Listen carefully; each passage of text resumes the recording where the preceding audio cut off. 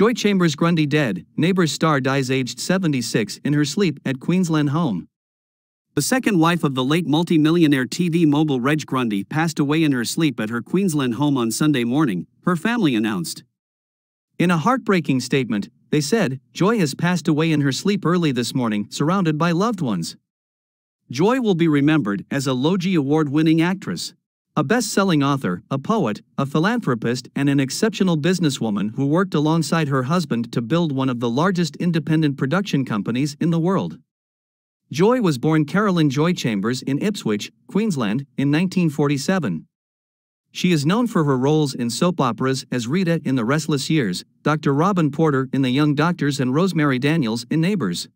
She won a Logie Award for Best Female Personality in 1969 and 1970 after starring in her husband's soap operas. Joy was also a businesswoman, poet, philanthropist, and fine art collector and published several historical fiction novels during her lifetime.